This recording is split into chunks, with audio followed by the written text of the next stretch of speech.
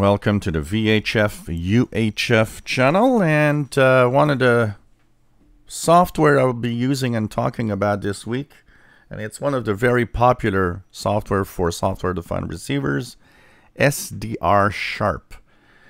SDRSharp, I had not been looking at that software for a while, and actually it has a brand new dark themed interface that looks quite nice. So this is going to be something I'm going to check out. SDRSharp comes from a web page from Airspy, and it is there because it actually makes their Airspy HF Plus work, but also works with the regular RTL dongles. So RTL SDR v3 is one of them. I will be, of course, using the RTL SDR dongle and setting this up and looking at the capabilities of SDRSharp this week. So it's really nice.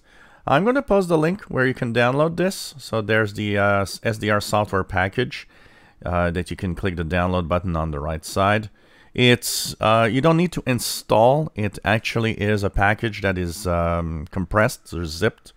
Once you unzip, you can actually just click on the SDRSharp application and it actually will start up.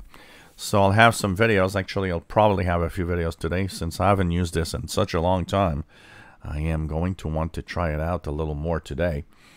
Also, it has a lot of plugins that you can have. So here you have community package with plugins, which has all sorts of plugins based on what you want to do.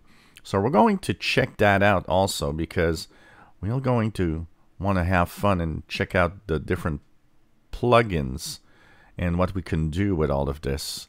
So looks interesting, and you know what, I haven't looked at SDRSharp in such a long time. I think it's going to be a welcome change also at the same time to test this out. So I'll test this with with the RTL SDR v3 that I have.